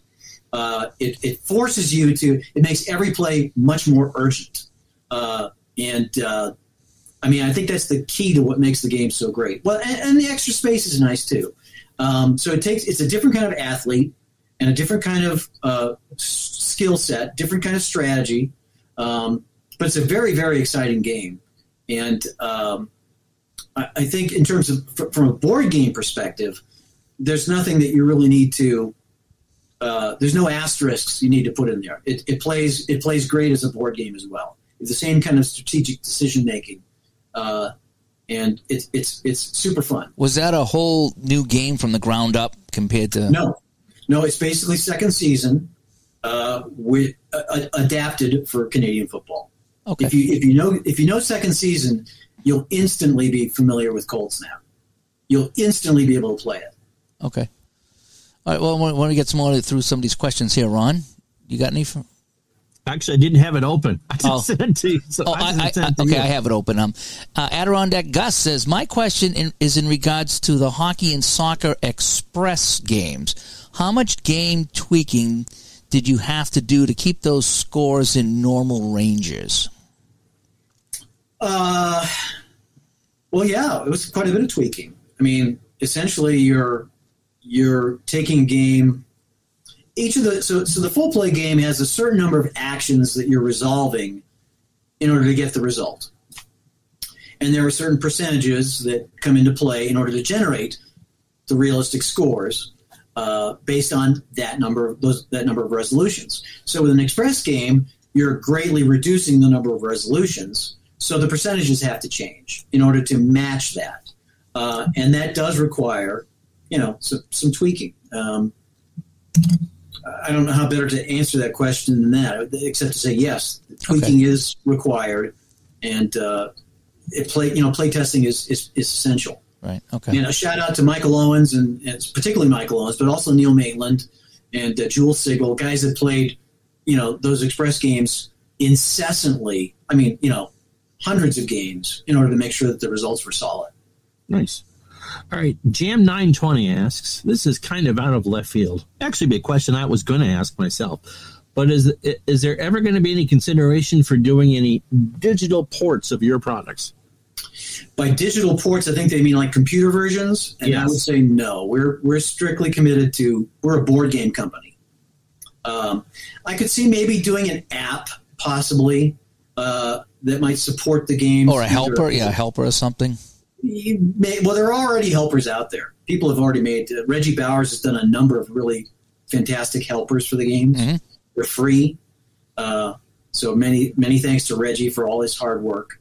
Now I'm thinking more in terms of like the kind of apps that Steve uses to keep the score of a game or keep time for a game. I think maybe call plays, maybe an automated play caller for when you're playing solo for the opponent. You press a button and it calls the play for you. Something like that I could maybe see. But app development is not inexpensive. What about I don't have the expertise to do it myself. So, what like a board reader? A board reader, something that would give you to give you the result. Yeah, people have done that. They've taken the game, they basically copied the charts into an Excel sheet, and then they've got it so they can push a button and it gives you the result. Again, I feel like that defeats the purpose of what we're trying to do. I am not a computer gamer. I'm not a video gamer. I do not get joy out of playing a game on a computer. I enjoy the tactile experience of cards and dice, and I think our lives are filled with enough digital entertainment as it is. I don't feel like a need to add to that digital entertainment. Plus, if you do, then you're competing with that digital entertainment. I mean, you're gonna have a little spreadsheet that gives you a textual result of a football play, or you can play Call of Duty. It's like it's hard to compete in that arena anyway. Right. But it's not really an arena I want to compete in. Okay. Steeler fan asks, I'd like to know what Keith's favorite play game is and what his favorite game that is made by someone else. Well, my favorite play game, I get to ask that question a lot. And I always go back to second season because it was my first game, and I spent many years developing it. That's not to say I don't like the other games, because I do. I get a big kick out of playing. The full play hoops game is super fun. But if I had to name one, I probably would name second season, because it does everything I want in a football game and tells a story in a compelling way. As far as other games by other makers, I would have to go with Pokemon probably. That's the game I wish I would have invented. That is an amazing game. Pokemon trading card game, an amazing game. That's fantastic. Mitch asks, I'd like to know what the next Express game will be, and can you see an Express version of Red, White, and Blue Racing? I don't know that there are going to be any more Express games, mainly because, I don't think Red, White, and Blue Racing is really is really amenable to an express version. I've thought about it, like, how can I do express golf? Well, there's really not a way to do that would make it, where you'd really be able to capture, capture the essence. And maybe at some point it'll come to me, but right now I'm thinking, okay, golf, I can't see express golf. NASCAR, certainly not. I don't know how you do NASCAR. I mean, you'd still have to set up all the cars, and I don't see that as an express candidate. So what do you have? You have what? Hockey Express, right? And hockey, soccer, football, both Canadian and American football, baseball, and lacrosse. We have Lacrosse Express as well, which we released at the holiday sale. So Bowling Express, bowling is kind of already an express game. I mean, it's got the bowling game has a express component included in it, where you can quick play a game and just kind of get a score based on what you roll. So, I mean, that's out. Wrestling Express, how would you do that? I mean, I can't see that. Okay. I'm trying to think of the other games that we have. I guess I could just look at the shelf. What's on the shelf? Basketball Express. We already have that. That was the Highlight Maker Hoops is essentially Express Highlight Maker Hoops Primetime Express. You can play a full basketball game in 15 minutes. So we started with basketball. We started with the Express, and then went to full play. So okay. See, Joe Cards asks, wondering if they would ever consider having a Play Games event of some kind on the East Coast. And we've done many. We've had a couple events in Hartford. We've done events in Boston at Battleground Games there in Medfield, or in Steve's neck of the woods. We did an event in Charlotte. So yeah, we have done. We're certainly not adverse to doing events on the East Coast, and we may do one this fall.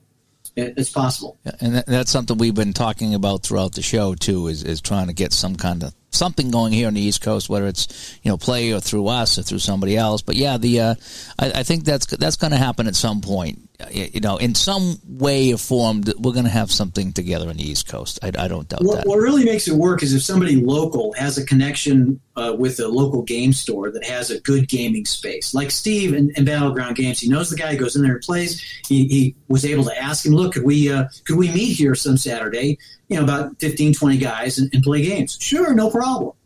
Sometimes we pay a table fee. Sometimes we don't. That we did this in Wisconsin with Travis Jansen, set up the thing in Wisconsin where basically his local game store. We came in, I flew in for it. So it's not that hard. I should say it's particularly easier. It's noticeably easier if somebody's got a connection with the local game store and can get the venue. Everything else falls into place after that. If you've got the space to play. I'd love to see something like get a hotel for a Friday and a Saturday night that it's got some kind of a space to play and just kind of have an open gaming area there if they would allow that. And I think that's something that we might be looking into over here. And so people could come in and spend the night, and not have to drive around as much, Right. We did that in Hartford 2 years ago, and it was a Hampton Inn right by the airport. So it was great because we didn't have to rent a car. I could just take a shuttle. The shuttle picked us up at the airport. It's like a mile and a half from the airport. We went back to the hotel, and we had the event in the atrium area. It's a little dicey though because that common area is for all the hotel guests to use, and you can't really bring in 50 people for that. We had about a dozen, maybe 15. So it worked out good because after they serve breakfast in that area, then that space is pretty empty for the rest of the day. So otherwise, you've got to rent the conference space, and that can be $300-$400 for the day, which is not a deal breaker necessarily. I mean, we did that at the Cooperstown thing. We were in Cooperstown last year for the Hall of Fame thing, and then we did an event at the hotel before and after, and we rented the conference room. So if you do it at a hotel, you've usually got to either hope that their common area is big enough to accommodate whatever size crowd you're going to have, or you've got to rent the conference room and absorb that expense. But either is doable. Okay. That's why I suggest a game store, because the game store will usually let you come there for free. Mm-hmm. Is your products actually available in any game stores? We sell a few, but generally speaking, we sell only online. All right. S.J. Walker asks, wondering if any Play Now new games are on the horizon. Example, rugby 15s or 7s, Olympic sport, or Gaelic sports like hurling. I know these are very niche, but then again, so are roller derby and dodgeball, and I'm told these Play games are super fun. We do have big plans for Play Now. We've not been able to get to them because of the expansion of the Play Classic titles. We've been pretty busy. Remind me not to schedule a basketball game release, a convention, and a Soccer Express game release all within the same 30-day period. What was I thinking? That just killed us in terms of workflow. That's one of the reasons why we're so far behind on stuff. I don't know what I was thinking. So we do have a number of Play Now titles in the pipeline. And we also have Play Now is kind of branching off into a separate entity called Studio Spicy, which is also under the Play Games umbrella, which does a different kind of a approach. And CM is kind of driving the bus on that. So yes, we do have a number of Play Now titles that are in various stages of production. Some of them are pretty close. We will be releasing some of them as soon as possible. It's just a matter of carving out the time. As far as Gaelic sports, I'm not sure about sports titles for Play Now, although I certainly would not rule it out. One of the sports titles we're thinking about was this Tacklebee, this game called Tacklebee, which is a fictional game, not even a real game, but it's a really good tabletop sports game. It has a lot of cool decision making, and it's interesting to visualize. So yeah, we could. I mean, if we can do Tacklebee, then we could certainly do some Gaelic sports or what about like track and field or swimming? Something that would be. I mean, yes, there are dry statistics and times and all that, but there are storytelling aspects to those things, especially when you get into the longer distance races where someone might not want to do 16 laps of 400 meters at a clip. Yeah, I think part of the deal is. Track and field is problematic because you have so many different events. Right. You basically have to develop 5, 6, 7 different games to go in that one game, and then that presents its own unique set of challenges. Second of all, the appeal, is, I want to say, it's questionable, and I say questionable in a nice way because it's like, who knows how many people would want to right. buy a game like that. People will talk about it the next 3 weeks because it's the Olympics, but then after that, we'll talk about it in 4 years when it's in Los Angeles. Right, and when you're spending time playtesting and developing a game, you want to feel like there's a reasonable, reasonable acceptance of a reasonable market for it. And track and field, I just don't know. I just don't know that that's got legs. Yeah. In fact, I wonder a lot of the sports, that get pitched to us, like Australian rules football or curling or pickleball or things like that. I always feel like in my head I feel like, well, geez, if Canadian football can't make it or lacrosse, that lacrosse game is a great game. It's one of my favorite games, but people didn't support it. I don't want to say they didn't support it. They just weren't interested in it. There weren't enough people interested in it to keep it viable. Same thing with Canadian football. There just aren't enough people interested enough to really make it to continue to develop new seasons and new vintage seasons and new playmats and stuff like that. We hear that from other developers too, that it's like, boy, I particularly like this sport, but am I going to spend, a year developing a game and sell 10 copies because 10 people are really into this, like me, And so, yeah, you do have to weigh that out between, realistically, is this going to, produce enough to make it worthwhile? You also look at things like lacrosse or Canadian football when they're on, ESPN Ocho or yes, it tells you something. I mean, if they're not something that you come across even in a casual manner, then what's the chance of selling something like that if people don't really hear it? I mean, the days of ESPN actually having sports on during a weekday are gone. I mean, there's Australian rules football is something I remember from 40 years ago, but I'm not paying $200 a year to watch a stream at 4 a.m. Right. That type of deal. Well, I don't want to let this discussion move to a different topic without saying how great a sport lacrosse is. Indoor box lacrosse is an amazing sport. We got a team here in Denver, the Mammoth, and they routinely will fill the Pepsi Center. Well, it used to be the Pepsi Center, Ball Arena now. They will routinely fill it because Denver, for whatever reason, is a lacrosse town, but yet they can't get 3,000 people in Atlanta to go to a game. Yeah. They can't seem to get a foothold. I don't know why it is. Because well, to be fair, for years when they were going to the World Series, they couldn't get 10,000 people to watch the Braves. They couldn't get 3,000 people to watch the Atlanta Flames. Yeah, right. But lacrosse is a great sport, but it just doesn't. I don't know why it doesn't catch on. Doesn't call on. Got a couple quicker questions for you, so we can rip through these. Dave Lorino, any plans to release or re-release a USFL or WFL set for second season? We are doing the WFL set. We're going to play. So this is the 50th anniversary of the World Football League this summer, and their opening weekend actually coincides with the weekend that we're at the Pro Football Hall of Fame in Canton.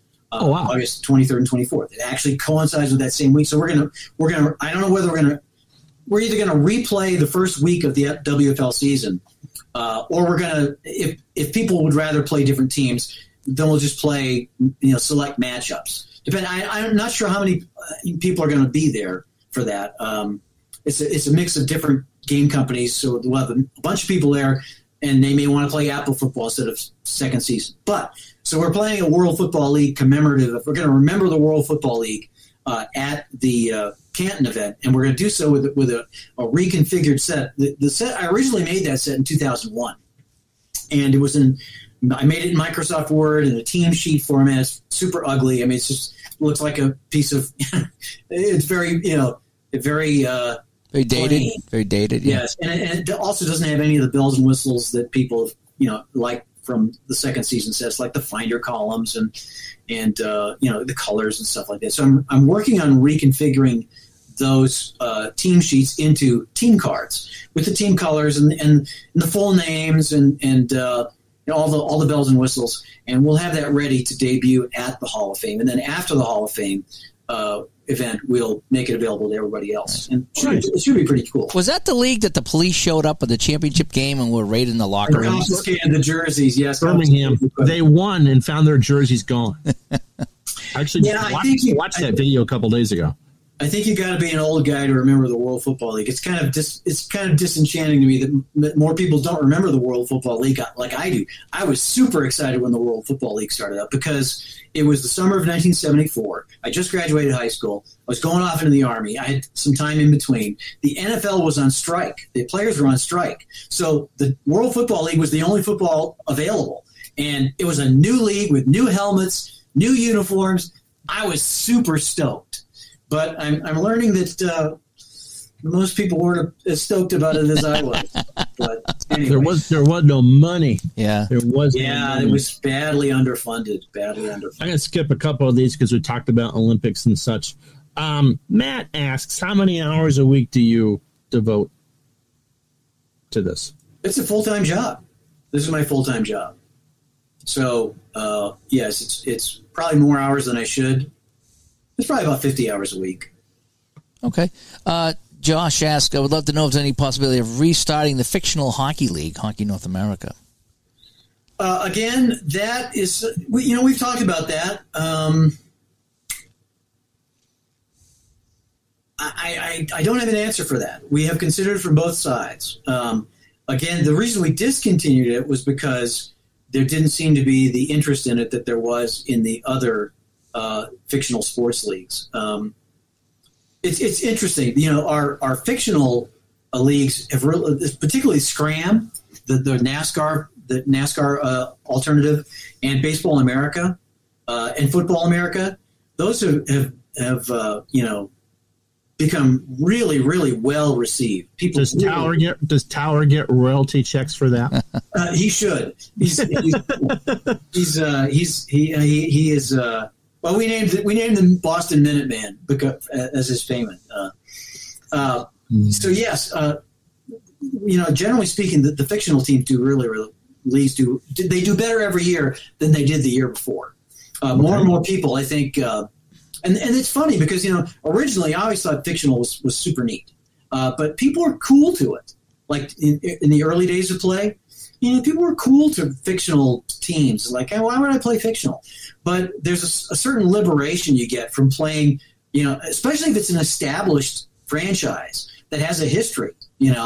That you've been playing this team. You've watched Wayne Montana race, for like 10 years now. So you begin to get familiar with them, and it almost becomes, it becomes very real. Almost as real as the real thing. So our fictional leagues do really well. The hockey league wasn't doing as well, but that was before we introduced Hockey Blast Express, and I think that really is where the fresh enthusiasm for Hockey North America comes from. People are enjoying the Express hockey game, and they'd like to do a fictional project with it. So okay. I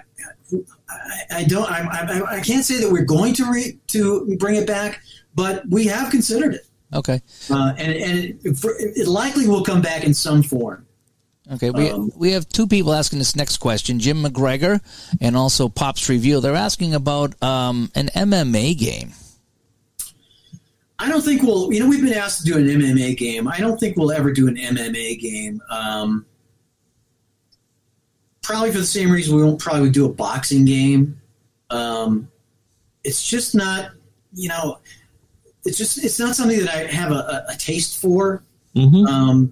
And I think in order to develop a game, you really kind of have to immerse yourself in that sport, like if you're doing a sports game. So because you want the feel of the sport to translate into the board game. You want to feel like when you're playing that game, you want to feel like you're watching it unfold before you. And for me, that would require me to watch a lot of MMA. And not your cup of tea. It's not really my cup of tea. No, nor do I have the cable package, which would allow me to watch it either. So, have you developed a sports game that you're not necessarily a fan of the sport of? No, I think all the games that I've developed, some of them I've approached less enthusiastically. It's like I don't know, but when I've gotten into it, it's like, oh, this is pretty interesting. Okay. So no, like golf was like that. I put off for many years doing a golf game because I thought, I don't think there's that many golf fans. I don't think people are really going to like it.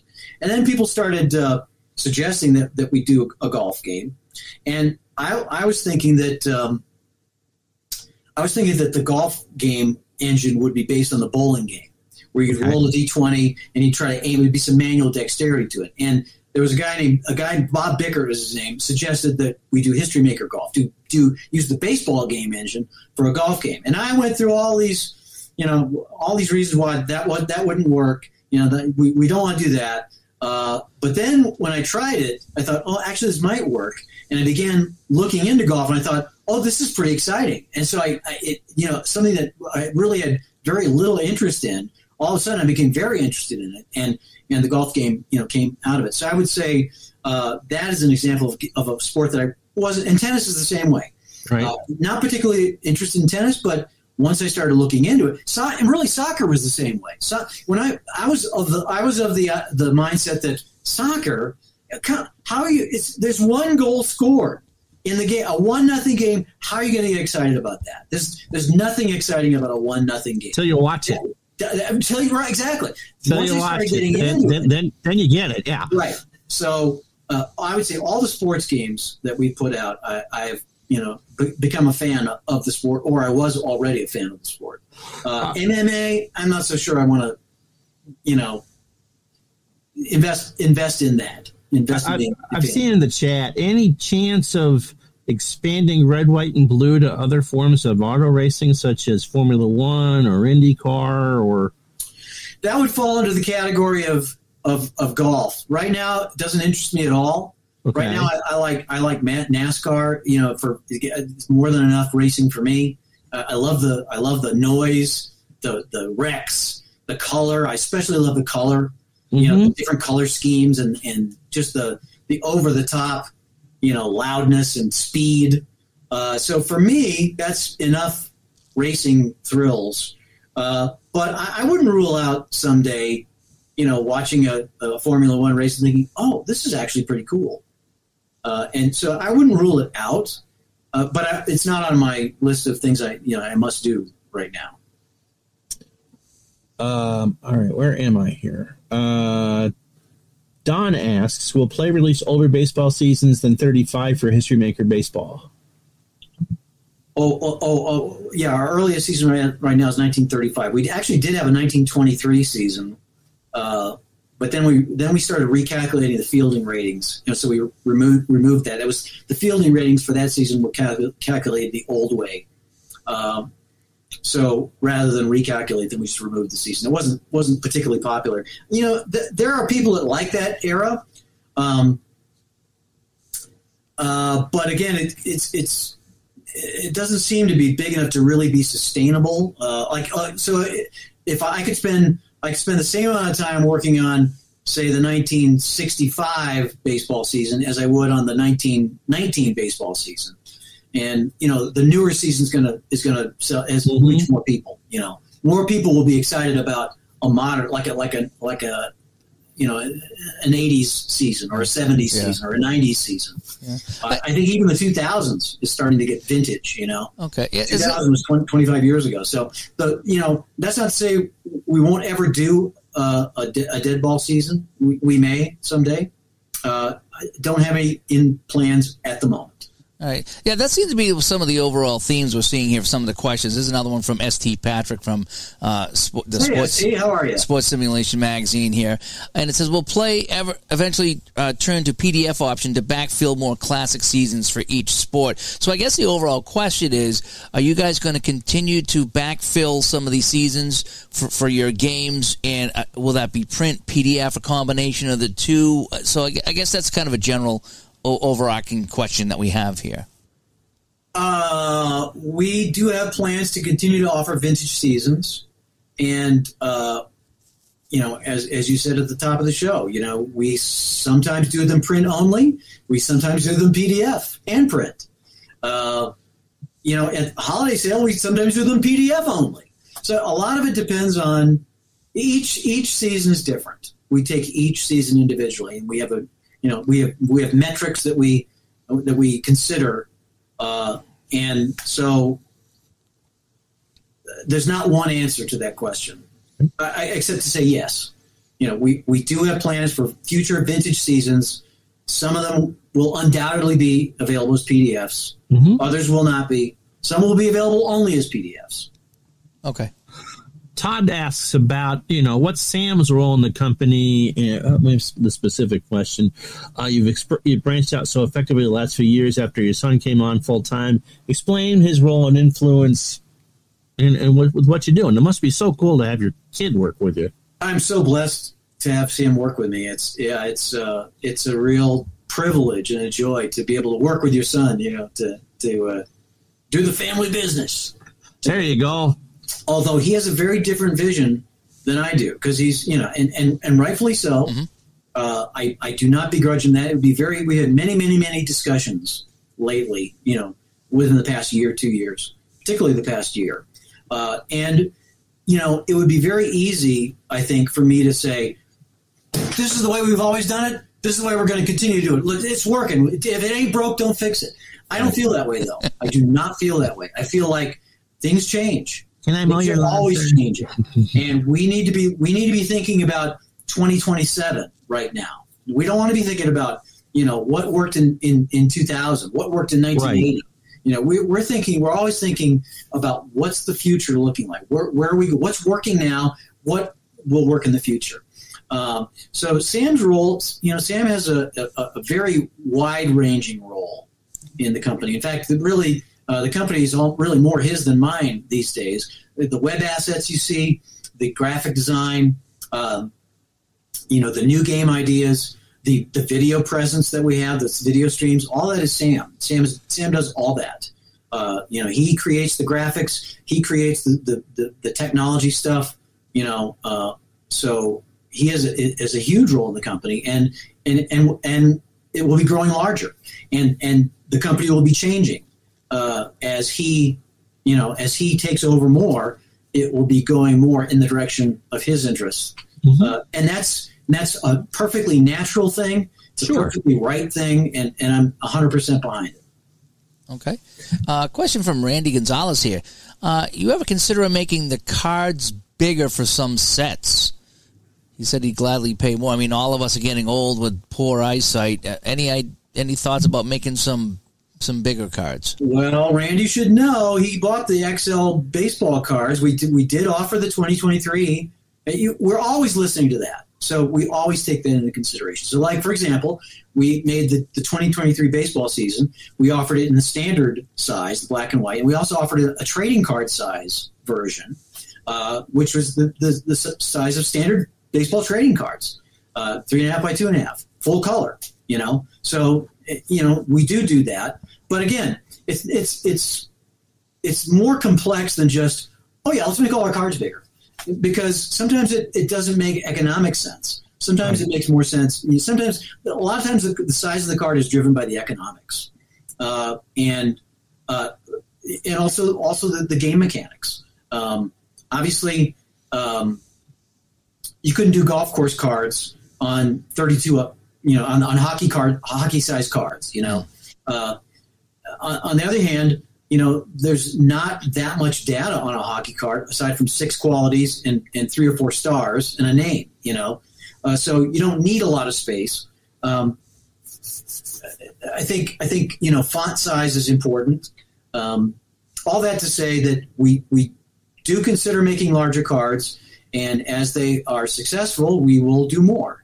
But there are also some cards that we can't make larger, or it doesn't always make sense. I guess we could always make all cards larger, but sometimes it doesn't make sense to do so. Like the hockey cards. We can't make bigger hockey cards because then what about the play mats? What about the game? We'd have to redesign the game itself. And that may come someday, where we redesign the game so as to accommodate bigger cards. Right.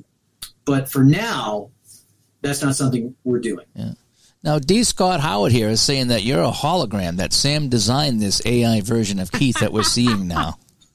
Yes, this is not really Keith. Sam made this. It fooled you, though, didn't it? You've been voice tracking on stations for years now, too, right? Yes, right, yeah. Exactly, right. So those are the questions that we got from our Discord and your Facebook group and our Facebook group. So, well, it looks like we're 2 hours in, so that was a good session. Yeah, we're going to be wrapping up. One final question here. What do you think the future of this hobby is? I think that there is a future of this hobby and that we're going to be part of it. I do feel, though, that it may not look the same, nor should it. And it's completely reasonable to think that the hobby may not look the same in 20 years than it does right now. I think I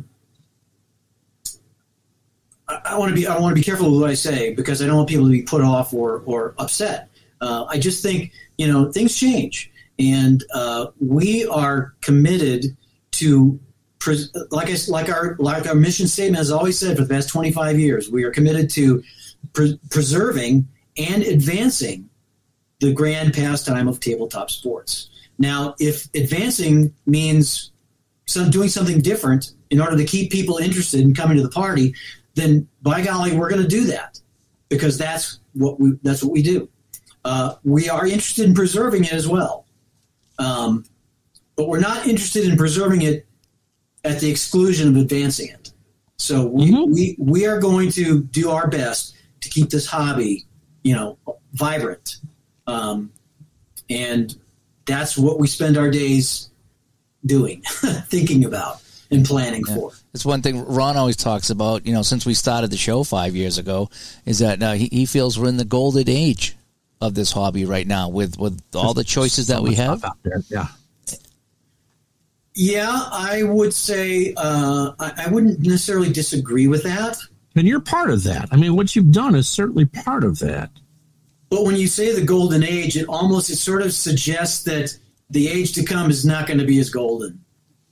And I'm not sure I believe that. Okay. And the reason why we get asked that and we ask that is, it's a lot of older people playing these games, ordering the cards and, playing the strats and the appers and all this stuff here. And you wonder if there's a younger crowd coming in to fill those holes and what that younger crowd is going to be expecting. Would they be okay rolling dice and playing strat and apper and play games? Or are they going to, want to use this? Is that what the future is, for this hobby? I do not think that is the future of the hobby. And if you go to Dice Tower or Gen Con or Origins, you'll see tens of thousands of people, young people, playing board games, just like what we play. They're not necessarily sports games, but they are board games. And so to say that, the younger generation, all they want to do is play with their phones or play on a Xbox, that's not true. I think that as life is more driven toward the computer. Think about how much time the average person spends on a computer now at work these days. And when they get home, do they want to go back to the computer, or do they want to spend more screen time? No, I think that's behind the resurgence of the board game hobby. So I would say that young people most certainly are interested in playing board games. The trick is to get them to play sports board games. And we don't feel like that is a task that can't be met. And we're going to do what we can to make it happen. And it will require some, I think, out of the box thinking and some risk. But that's what we're looking ahead to. Fantastic. That's a good answer, I think. Awesome. That's a great answer. I would say the golden age of sports board gaming is yet to come. Okay. I like that. All right, well, we're going to wrap this one up here. You've been listening to the Digital Dice Podcast, episode 233. We were joined by Keith Avallone of Plaay Games as we kick off year 6 of the podcast. We want to thank everybody that tuned in over the last few years, or if you're a new listener, thanks for tuning in here as well. Ways to get a hold of us, digitaltodice.com is the website. 978-751-DICE is the text line. digitaltodice@yahoo.com is the email. And over on Facebook, facebook.com/groups/digitaltodice. We want to thank everybody that sent in questions for Keith, whether it was on Facebook or Discord or whatever it is. Hopefully we got your question answered in the whole bit. And yeah, I guess, Keith, I will be looking forward to seeing you in person next year at PlayCon. I can't wait. It's going to be fun. I wish we had the details set. We don't have the plans made as of yet, but as soon as we do, we'll reach out to you. If not sooner, you never know where we might connect somewhere at these conventions here. That's right. We might see this fall on the East Coast. I was hoping to get to the Cooperstown one. I don't think that's going to happen.